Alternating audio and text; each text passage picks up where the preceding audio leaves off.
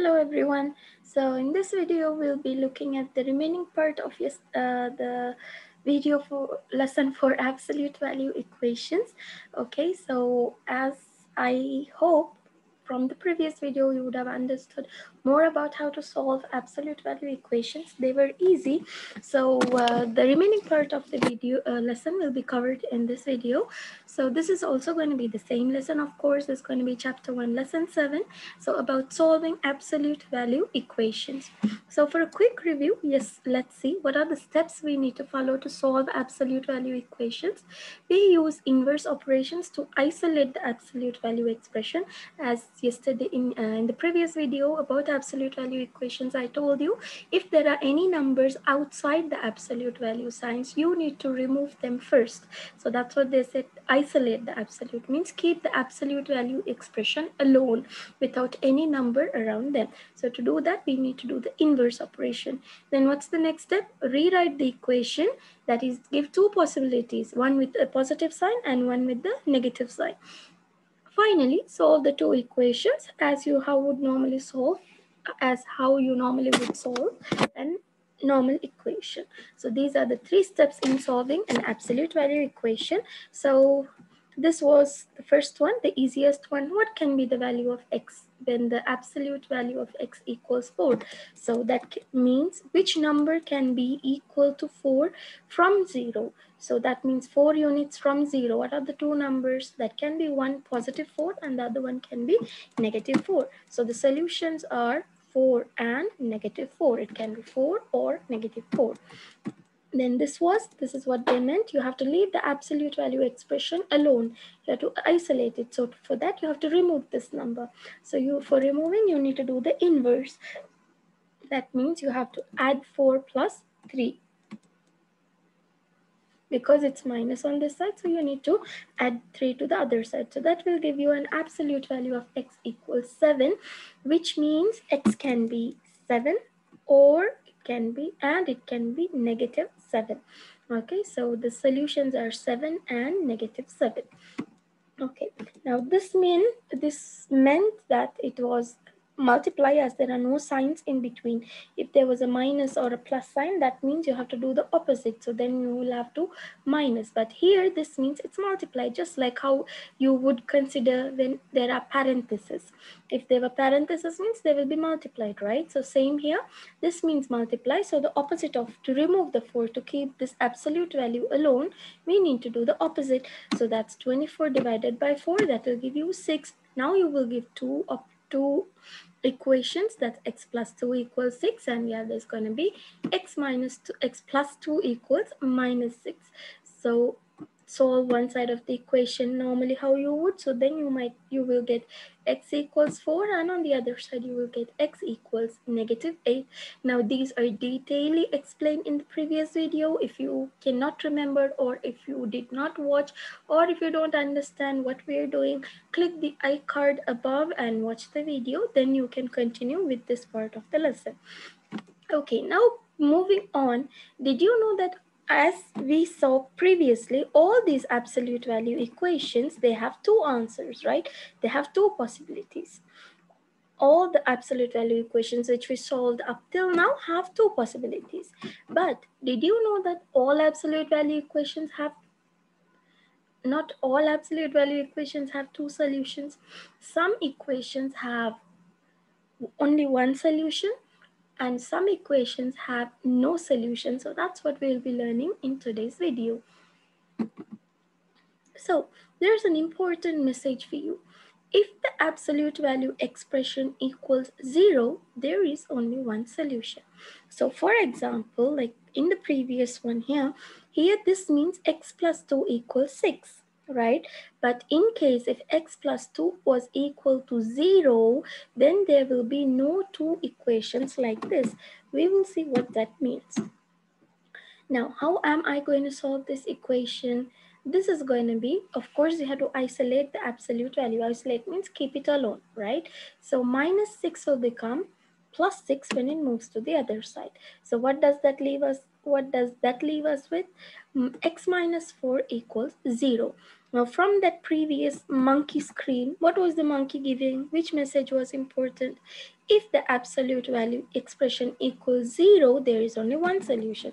Now here, the absolute value expression is equal to 1, equal to 0. So how many solutions is this going to have? As that monkey gave you the message, the answer is going to be only 1. Why is it only going to be 1? How can you ever say x minus 4 equals minus 0? Have you learned anything called a minus 0? 0 is a 0. It is not positive, it is not negative, right? So how can you say x minus 4 equals minus 0? You can't. So the only possibility here we have is x minus 4 equals 0. So now you would normally solve how you are not solving an equation. X equals 0 plus 4. So x equals 4. So whereas for such equations where the absolute value equals 0, the answer is going to be only one solution. There will be no two solutions. Okay, this is one part of the absolute value, special absolute value equations, you can say. So let's move on and see what's the next important thing. There you go. The monkey has come with another important message. If an equation states that an absolute value is negative, there are no solutions. So if an absolute value says that it is equal to a negative number, that means that there are no solutions. What does this mean? Now, this equation, how are you going to solve this? Of course, you have to solve this first, right? So this means you're going to move the 2 to the other side. So that will be 7 minus 2. So that will give you negative 2x minus 5 equals 5. Okay, now you can see a negative sign here. You know that there cannot be a negative sign alone. So if there is no number here, means that's going to be a negative 1, right? So that's going to be negative 1. What does this mean? Negative 1 multiplied, right? So to remove the negative 1 from here, you have to divide. So we divided 5 divided by negative 1 will give us negative 5. Now this is what the monkey said. 2x minus 5 equals negative 5. If an absolute value equation equals a negative number, there can be no solution. Why? What does this answer here means? It means the distance from 0, right? The distance of a number from 0. So how can the distance be a negative number? How can we say from your home to the school it is minus 2 kilometers? You cannot say that, right? Yeah, and neither can you say the distance from my home to the supermarket is minus 5 kilometers. What is minus 5 kilometers? There is nothing such. So if an absolute value equation equals a negative number, that means there will be no solution for that equation. So whenever you see absolute value with no sign, with a negative sign, simply say that this absolute value has no solution. Hopefully this is clear. You will understand it better once you start practicing. So as you can see, the student is practicing. So this message I give you, keep practicing, keep practicing, keep practicing. So let's start some practice here. This is going to be, okay, negative 8 equals the absolute value of x. What did I just say? The absolute value can never be equal to a negative number. In fact, if you write it, this is going to be in this way. This question can be written like this. Can an absolute value equal a negative number? No. So that means there will be no solution. So this is like you said, the distance from my home to my friend's home is minus 8 kilometers. So I can ask you what is minus 8 kilometers. So we are like digging the ground and going underground, minus 8 kilometers, right? Okay, so this is like x is equal to 0. So what does this mean? If any equation, absolute value equation equals 0, that means there can be only one solution. So what's the value of x here going to be? Simply it's going to be 0, as we have not studied anything called minus 0, right? So x can be only 0. Okay, here you know what to do, right? It's x plus 4 equals negative 7. Again, it is equal to a negative number. The rule is if any absolute value equals a negative number, that means there will be no solution. Okay, next one. You need to move the plus 7 to the other side. We have to isolate them. Isolate means keep them alone. So to keep them alone, that's going to be 7 minus 7 equals the absolute value of 3x plus n. Sorry, 9. So 7 minus 7 is 0. 3x plus n. Now again, rule number 1. If any absolute value equals 0, that means there can be only one solution. So the equation, what are you going to write the equation as? Only write the equation as how it is in the question. 3x plus 9 equals 0. So here what are you going to do? 3x is equal to 0 minus 9. So 3x is going to give you minus 9. X is going to be equal to negative 9 over 3. X is going to give you negative 3. So the answer for this equation can be negative 3. Okay, let's move on and practice some more questions. So here 2x minus 4 equals 22. Now this is not 0 to have one solution, and neither it is a negative number. So we just solve how we normally solved in some of the questions from the last video, right? Like give two solutions.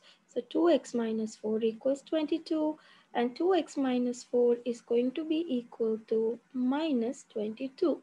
So 2x equals 22 plus 4. That is going to give you 2x equals 26. So x is going to be equal to 26 divided by 2, which means x is going to be equal to 13. Here, 2x equals negative 22 plus 4. So 2x is going to be equal to negative 18. X is going to be equal to negative 18 divided by 2. X is going to be equal to negative 9.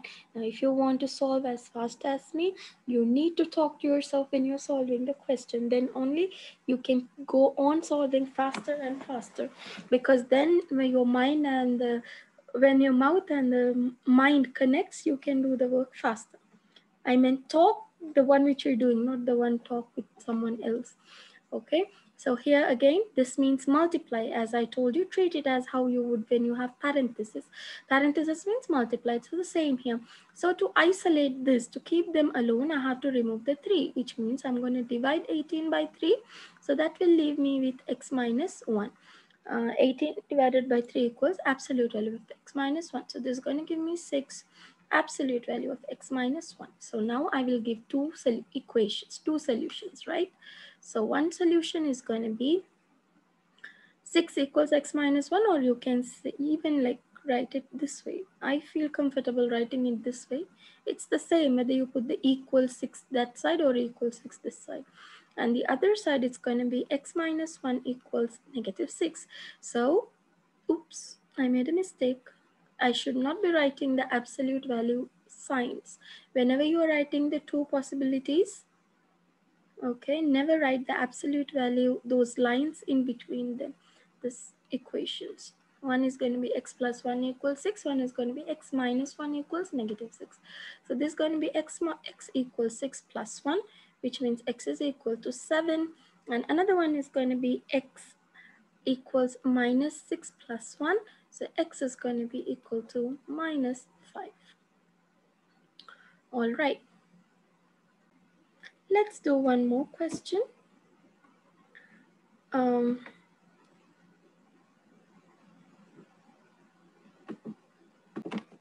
right, so here we have the absolute value of 4x plus 9 equals 9. So as you know, you need to remove the plus 9 to isolate the absolute value of 4x. So that means you have to do the opposite. Plus 9 will become minus 9. So the absolute value of 4x equals 0. Now, when you have 0, you have to remember what the rule was. So if the absolute value equals 0, that means there is only one solution. So one solution means your equation is going to be 4x equals 0. X is going to be 0 divided by 4. Any number divided by 4 is going to give you a 0. So x equals 0. You can in fact stop here and say that x is equal to 0, because there is no point in doing, but if you are doing that, it's fine too. Here again, this means I have to remove the 7 from here. So 8 minus 7 equals